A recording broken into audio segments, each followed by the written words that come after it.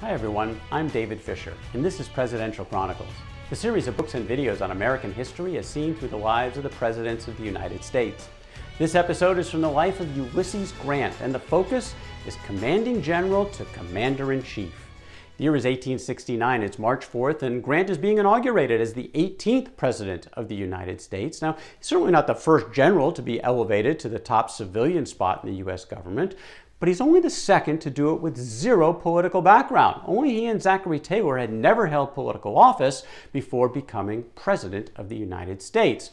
Well, Grant gave a substantive inaugural address in which he focused initially on the economy. It was really important to Grant to pay off the Civil War debts, which were still pretty big on the books, and to do so as much as possible in gold.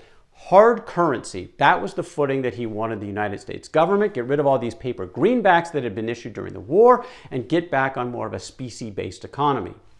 Grant also talked about equitable treatment in his inaugural address. Equitable treatment in foreign affairs and in domestic affairs, and he specifically called out two groups, blacks and Indians. And we'll talk about his policies in those areas a little bit later in this episode. Well, like any new president, Grant had to form a cabinet, and Grant's cabinet was nothing but a headache for him for the entire time in office. He went through 26 secretaries, just 7 jobs, 26 people over the course of his 8 years, more than any to date in American history. Well, there were a couple of them, in fact, who didn't make it out of the first week, including his former congressman, Elihu Washburne, who had been a big supporter of Grant's during the Civil War. Well, Washburne got the job as Secretary of State, and less than a week later, he resigned. Never sure why, but he was renominated to a different position, Minister to France. He was off to Paris for the next 8 years. Then there's the story of Alexander Stewart. When Grant was elected president, he decided to sell his home in Washington. After all, he's moving into the White House, didn't need to carry this house. And Stewart comes along and offers Grant double what he had just paid for. Okay, that's fine. Grant took that money, put it in his pocket, and almost immediately thereafter nominated Stewart to be his Secretary of the Treasury. One problem, Stewart was ineligible. There was a law in the books going back to almost the beginning of the Republic that said that any businessmen were ineligible to be Secretary of the Treasury. They thought there was some kind of conflict at the time. And so Grant asked for a waiver, thought that he could get Stewart through. Could not. Stewart was out. George Boutwell was in. By the way, Hamilton Fish took over at the State Department. Then there's the War Department. You got John Rawlins, who had been Grant's loyal aide for the entire Civil War, and Rawlins was dying. He had tuberculosis, and this was the job he wanted, and Grant wanted to give it to him, so he did. But it created an interesting conflict with two of Grant's closest friends and people that he had worked with so closely during the war, Rawlins and William Sherman, who had just taken over as commanding general, with Grant vacating that spot. Grant had already told Sherman that all the department heads in the Army would work directly for him, but Rawlins wanted them working directly for him. Grant's now in the middle. Rawlins is dying. He says, I'm going to side with Rawlins for now, and Sherman's upset. So Sherman comes to the White House, says, Grant, you just told me they were all going to work for me. And Grant said, well, if it was my order, can't I change my mind? And Sherman basically said, okay, but he wasn't happy about it. He commented at the time that Grant is a mystery to me, and I believe he is a mystery to himself. They still worked closely together, maybe not quite as closely as they were during the war. Some other notable appointments, including a former general in the Confederacy and also a former friend of Grant, James Longstreet. Longstreet, who had been Grant's friend from before the war, was one of the few Confederate generals who actually supported the new constitutional amendments after the Civil War. Now, he was decried for this in the South, but Grant thought this was a great move, and he could reward his old friend with the job of surveyor of customs in the port of New Orleans. He was now part of the administration. Also involved, a couple of other close aides, Horace Porter, Orville Babcock. They would be Grant's personal secretaries, along with his oldest son, Fred Grant. Well, Julia Grant, though, might have been the happiest one of all. She was thrilled to be the First Lady of the United States, to lead all the social activities in Washington, ready to move into her new home in the White House, which she found to be an absolute mess. Looks like the Johnsons had done very little to clean up after some of the troubles during the Civil War, and so one of the first things she set out to do was to renovate her new home. One of the Grant's first challenges on his plate was, in fact, in that economy, and it had to do with his plan to get the United States on a hard currency footing. This sounded like an opportunity to a couple of businessmen in New York, Jay Gould and Jim Fisk. They thought, well, you know what, if we buy all the gold, corner the market, Grant wants the gold, then the government will have to pay us a premium. So they didn't really care as much about what that would do to the U.S. economy as long as it would help their pocketbooks. And they weren't going to leave things to chance. They had some people on the take, including Grant's new brother-in-law. Abel Corbin had just married Grant's sister, and he was on the take to tell Fisk and Gould anything he could find out about Grant's plans for the currency. Also on the take, Daniel Butterfield. He was one of the top gold buyers in the Treasury Department. If he could give some advance information to the plans of the government, again, he would be rewarded. Well, Fisk and Gould started buying gold there in early September, and their plan was to buy all the gold in New York, literally buy it all.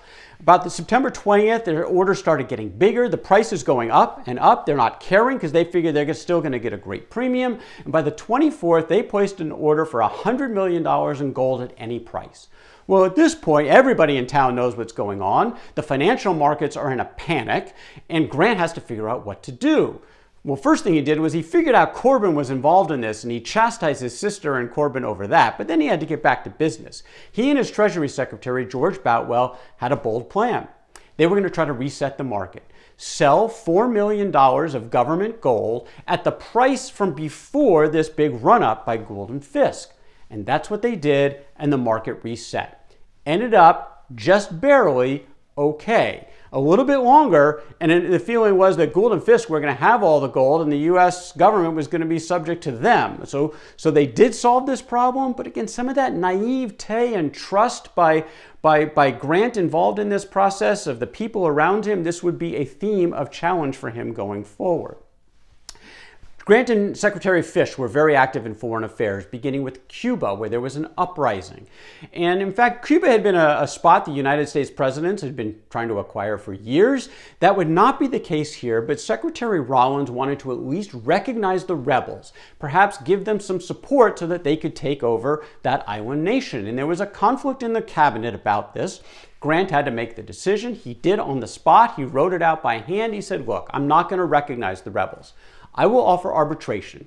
If both sides want me to arbitrate, the United States will do that. Otherwise, we're not going to get involved. Rawlins was kind of crushed by this. It was a big deal to him, but he wasn't around much longer. He, in fact, passed within a couple of weeks of this decision. Also in the Caribbean, Santo Domingo, which we now know as the Dominican Republic, had expressed some potential interest of being acquired by the United States. And a couple of previous presidents had talked about this because they all wanted the Samana Bay, which was a potential spot for the U.S. Navy. Well, instead of Grant sending members from his State Department in to negotiate, he actually sent Orville Babcock, one of his own personal secretaries, which is a little strange, but he sent Babcock in to negotiate. Babcock came back and said, yeah, they will be willing to be annexed by the United States. We'll get that naval base for only covering $1.5 million in their public debt. Well, Grant was happy about this, but he knew he had to play this wisely because any treaty, of course, had to go through the Senate. That meant Senate Foreign Relations and the chairman, Charles Sumner, who was a bit of a prickly person, couldn't necessarily rely on him to fall into line, so Grant went and saw Sumner at his house. They talked about it. Sumner sort of said all the right things, but Grant kind of heard what he wanted to hear. Sumner was not really committing and, in fact, was against the idea. When Grant formally issued the treaty to the Senate, Sumner buried it in committee for a couple of months. In fact, it was about to expire when Grant got him at least to bring it out in the open. When Sumner actually came out against it, they took a vote in the Senate, the treaty would not pass, and Santo Domingo would not be annexed. The U.S. did have more success with Britain during this period.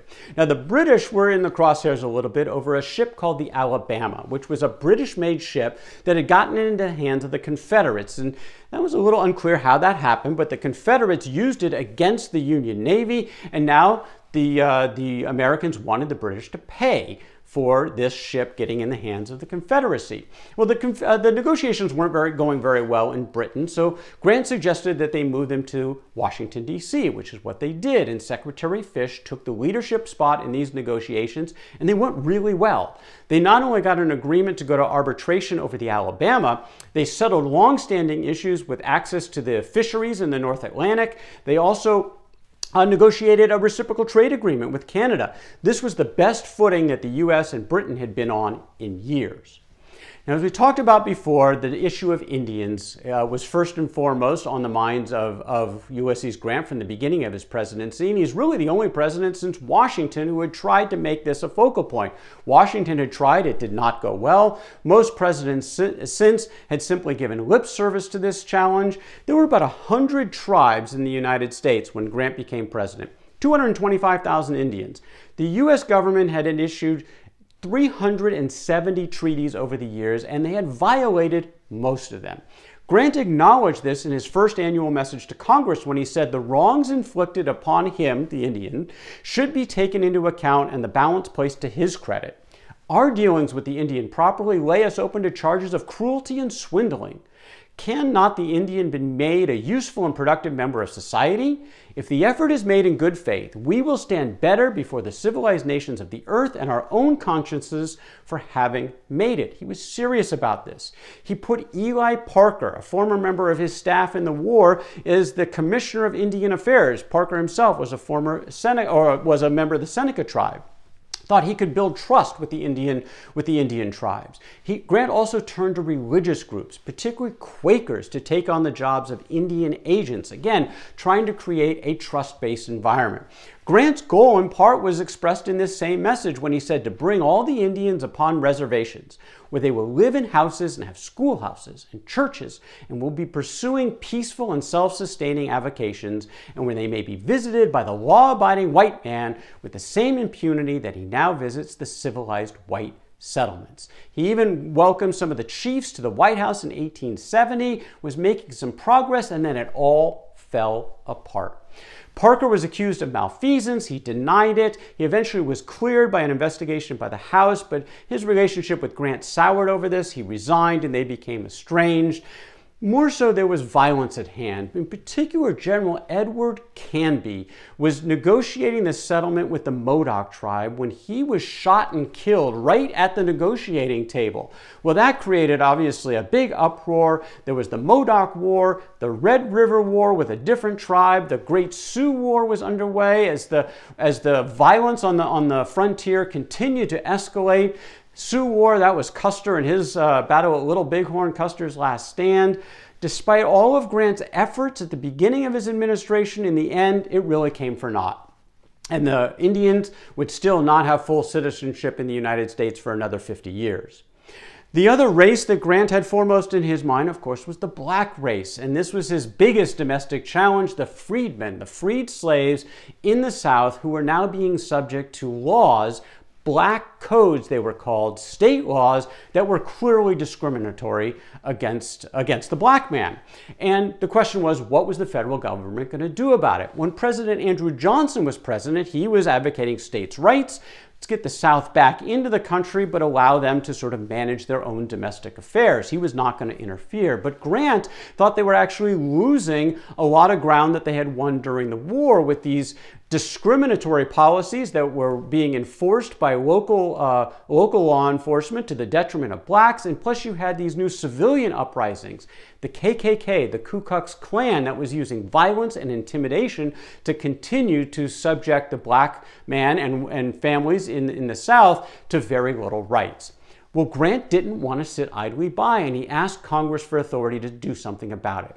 Congress complied. The Enforcement Acts of 1870 and 1871 gave Grant authority to go after these members of the South who he believed were violating federal statute and the new constitutional amendments. And he put Amos Ackerman on point, who went out with 1,000 prosecutions in 1870 alone.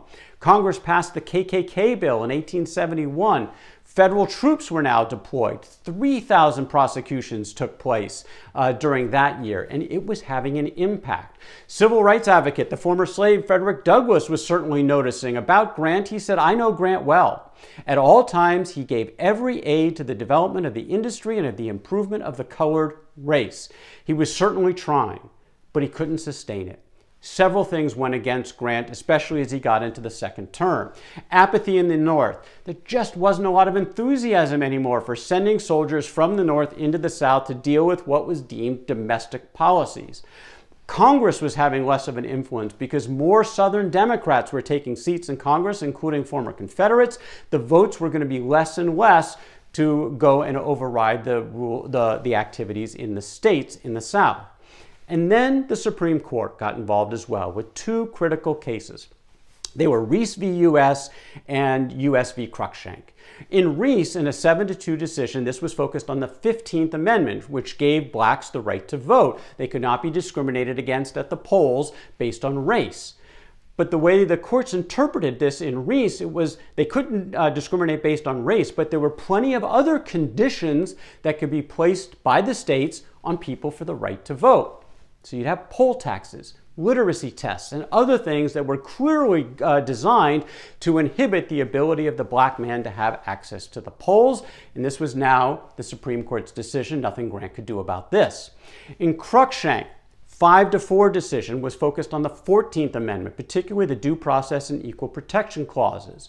According to the court, these clauses in the 14th Amendment only applied to the federal government. The federal government could not violate these principles, but state governments could and individuals could.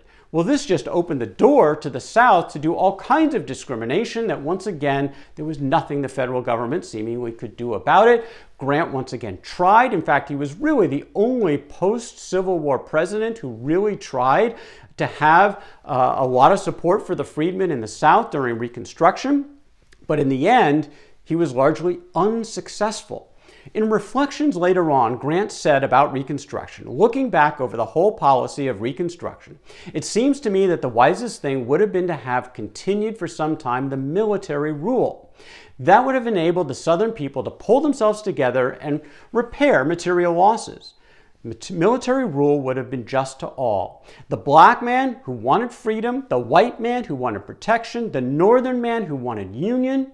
The trouble about the military rule in the South was that our people did not like it. It was not in accordance with our institutions. I am clear now that it would have been better to have postponed suffrage, Reconstruction, state governments for 10 years and held the South in a territorial condition, but we made our scheme and must do what we can with it.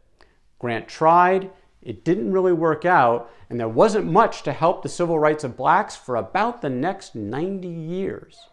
So it's a decent first term for Grant. Mostly Andrew Johnson was gone. The country was rallying around sort of Grant as a unifying force. He had fought off the Gould scandal, had made some inroads in foreign affairs. He had tried with blacks and Indians. It didn't go so well there, but the electorate was happy. It returned Grant for a second term. In fact, he got over 80% of the vote in the Electoral College over Horace Greeley, a newspaper man. His second term, that was going to be even more troubling, but that's the story for another day. That is Ulysses Grant, commanding general to commander-in-chief.